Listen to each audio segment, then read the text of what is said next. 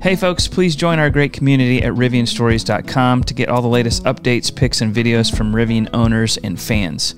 We also have t-shirts, hats, and gear guides for your next adventure. Hope to see you there. We recorded last week at the end, and we touched on this new XPEL Rivian partnership paint protection film. I don't know that we'll even release it because now we have all these details.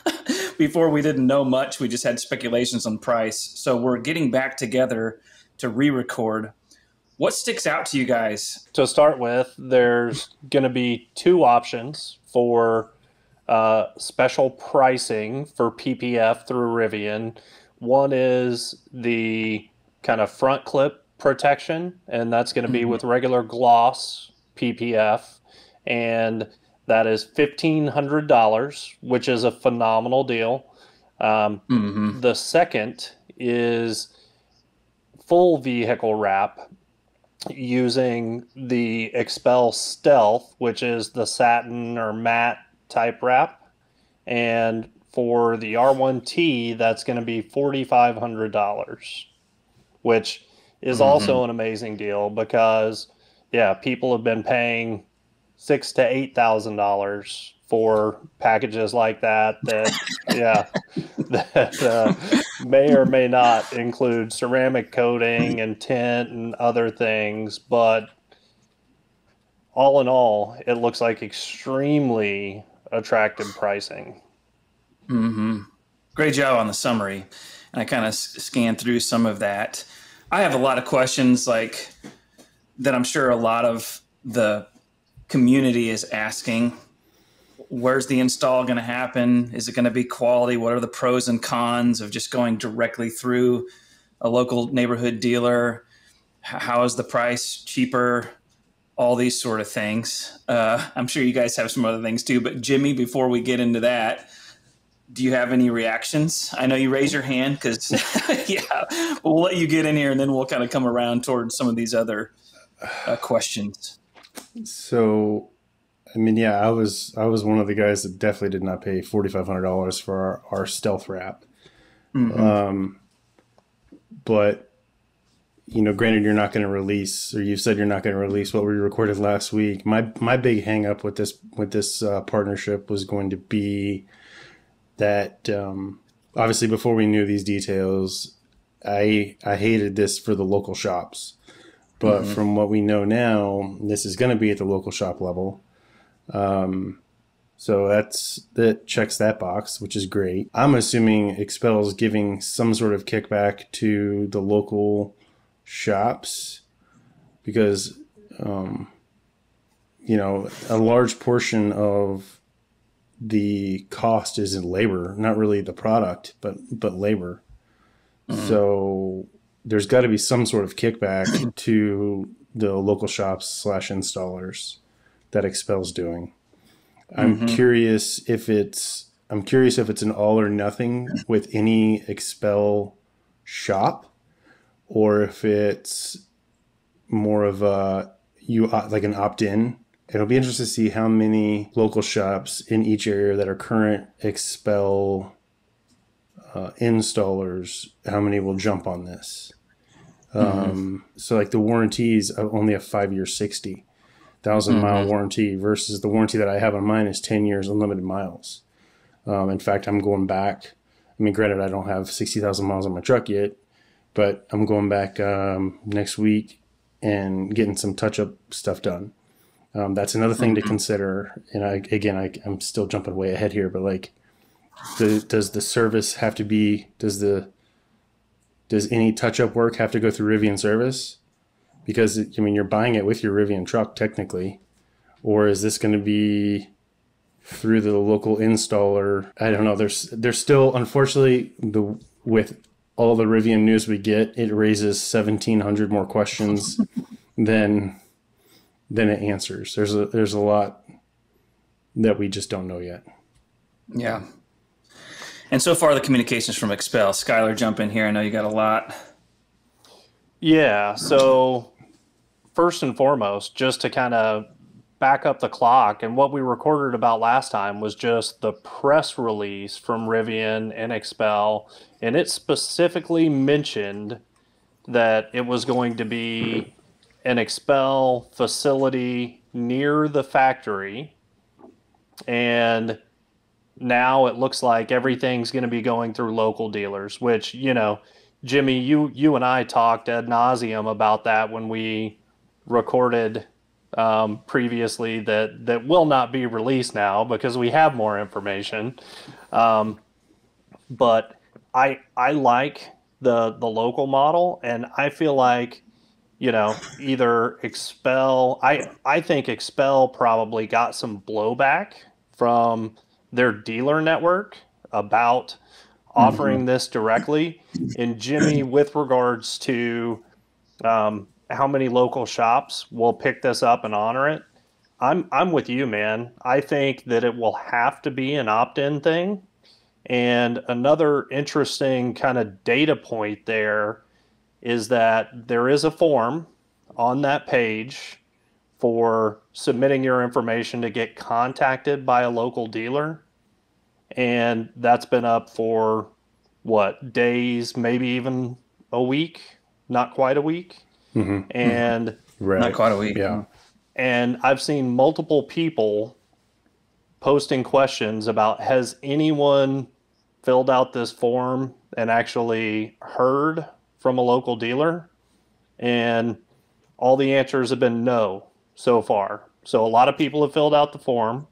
They've obviously generated a lot of demand, but people aren't getting contacted about this program yet. Right. I mean, I think just some things just off the top of my head that I'm thinking about, $4,500. Yes, you're getting a great deal. I would not expect wrapped edges. I wouldn't expect anything over and above each of those packages within that $1,500 and $4,500 price point.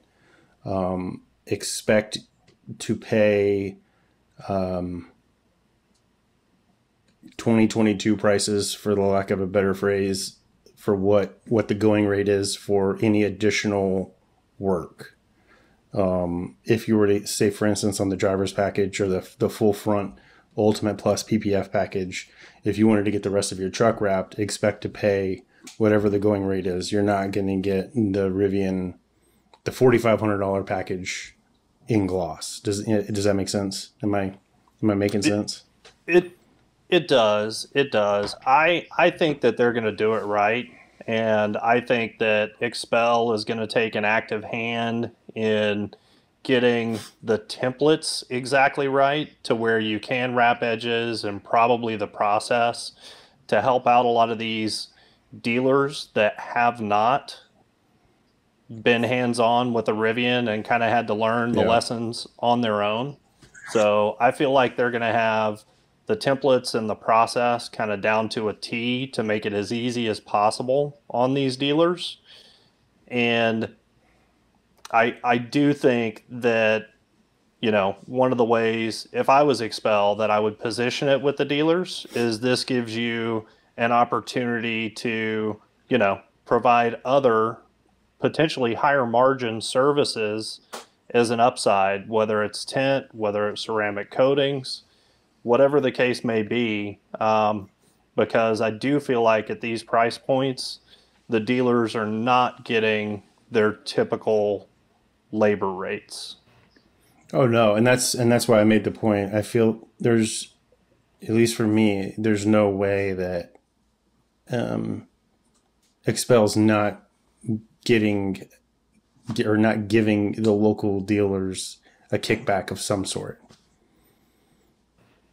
Yeah, well, I mean, they're feeding them a pipeline of actionable demand and business. And True. But again, I just feel like the amount of money that people are saving, a lot of that is going to be in the labor portion of it. I mean, because the product isn't cheap, but I don't know. I don't know. Yeah.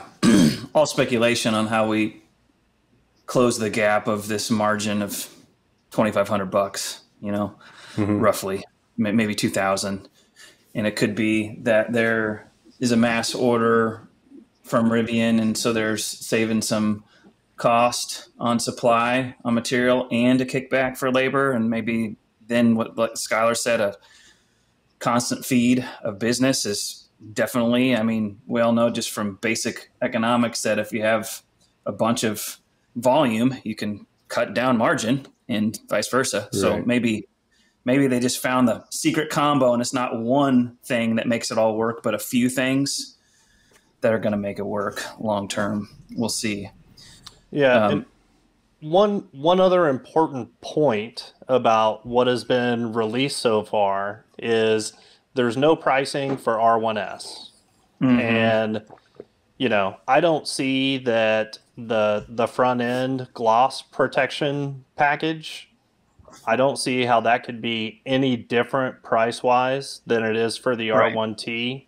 But I am very curious to see what the full stealth wrap on R1S pricing is going to look like. Mm-hmm. And also, if they end up adding additional options to do full gloss PPF on both R1T and R1S. That's an interesting point too, that the only full wrap is only in the stealth, which certainly is cool. But I know that some colors I would maybe personally, and a lot of people, and it's all subjective, but I would rather do in gloss versus stealth. So that's very interesting. And while we're on that, it's interesting that they to show the full wrap is in El Cap here, which there's been a lot of attention for a stealth wrap because it does look super cool. And what we talked a little bit about last time, and I could always release that or kind of like maybe smash these together. It's just that, news travels fast, and we recorded on Friday. And then I think that this came out either Saturday or it came out soon after. Mm-hmm. And so I was like, shoot, now we know a bunch of, we're going to look like so outdated. We're going to get 14,000 comments about it's this and that. So we decided just to re-record. But there were some people at the end of the last video when I was talking about how great the white looks and going back to this color battle, there was one person who left in the comments, the question might be, are you going to stealth wrap or not? And maybe that impacts the color you get. And absolutely now more than ever, because $4,500 is way more attractive than $6,500 or $7,000. And so now you start thinking about how that comes into play. Mm-hmm. Super interesting. and just to drop a quick prediction, I'm thinking that the R1S full stealth wrap is going to come in around $6,000, $6,500. Wow! Really? I was just about to say, what's the bet? What's the wager? And what are we guessing? Come on now, let me hold on a second. There's no way. I think so. I mean, I don't think it's that much more paint area. It is more complex, but I mean, I don't think it's that much more in material cost. So no, because it's shorter significantly. You don't have this upper strip, which is just a time suck. I'm acting like I've done this before, but small areas, I hope it's not that much more, Skylar. I was wondering if it'd be a chance for it to be cheaper because it's so much shorter. No, it'll be more. My guess is 250 to 750 more. Dudes, look at the picture. No, 100%. I agree. But you got to consider the roof line from the A-pillar, all of that is going to get wrapped in gloss. Then, Nah. yeah. So that's interesting. Because if they're wrapping the A-pillars, why wouldn't they wrap the roof line and the D-pillar? Because you can't see it. Oh, man, so that's interesting. I mean, because they're stealth on the stealth wrap. They mentioned that they wrap all the piano black pieces. They wrap in gloss. So any of the piano black is going to get wrapped in gloss, unless they completely nix wrapping any of the roof line and the D pillar. Which, what's the point of a complete wrap if you don't wrap at least 99%? The D pillar, if you come up, you kind of have to go. I mean, there's no good place to stop it. So I agree that. Yeah, I don't know. My 250 to 750 more. That's it. Finalizer. My guess is $6,000, $1,500 more. Skylar, don't even give him ideas. That's horrible. I'm not going to publish that. No, we'll see. I mean, that's what people were paying for stealth PPF on trucks before. Yeah. So I think it's a solid guess. We shall see. I'm going 40. Yeah, it's going to be under 5,000. Oh, wow. Well, yeah, because we're 4,500, so I'm with Jimmy, like 250 to 500 more. He said 250 to 750 maybe, but yeah. I'm like negligible bump. All right, so I think it's mostly labor. I mean, if you look at the material there. Yeah, I mean, and think of complexity too. You've got the gear tunnel door on the R1T that's more cuts. You're going to have less cutting to do on the S simply because the rear door, the rear passenger doors, is significantly less complex. Your longest run or your biggest run, honestly, is going to be, and again, to your point, Kyle, I'm not an expert, but I was there every day watching my installer install, and he probably hated me for it. But the roof line, because the roof line on the truck is painted, that was one ridiculously long piece and an uncomfortably cut piece because you were really thin at the A-pillar where it meets the A-pillar, and then it sweeps all the way to the back of the truck, all the way down to the gear tunnel door, and then all the way to the tailgate. Whereas probably the biggest piece, honestly, on the R1S is going to be the hood. And so it's definitely going to be a lot less complex. Valid points, Jimmy. So, Kyle, my question for you is, depending on pricing, I know that you were on the fence with no PPF, maybe some PPF. Maybe I know you've been tempted by the stealth. What is Kyle gonna do? Well, I texted my guide yesterday because my registration is. I just got my registration in the mail. My plate renewal. It's due August 31st, and then I was going to ask him about this too with R1S, but I haven't heard back from him yet. But to me, Skylar, it depends on the color. I think if I was L cap, if I stick with that, I'm a little bit more tempted to do a full stealth.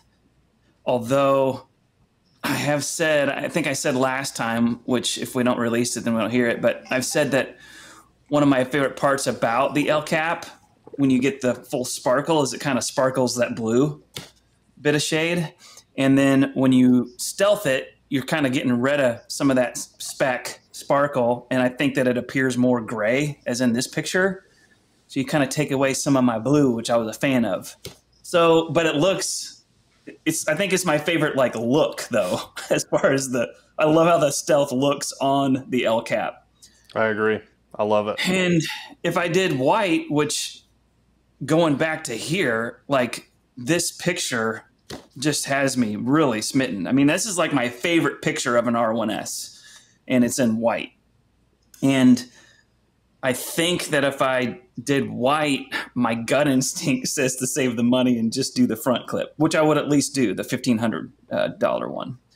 And then spend some extra money on like the ceramic on the whole thing, if that makes sense. That's my gut right now, all subject to change. And it's not that I don't like the matte on the white. Jimmy's looks great. I wish I could see it in person, I'll say.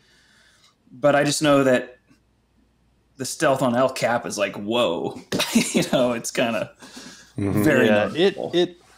It's more noticeable and it stands out more on the darker colors. Yeah. And yep. Very true.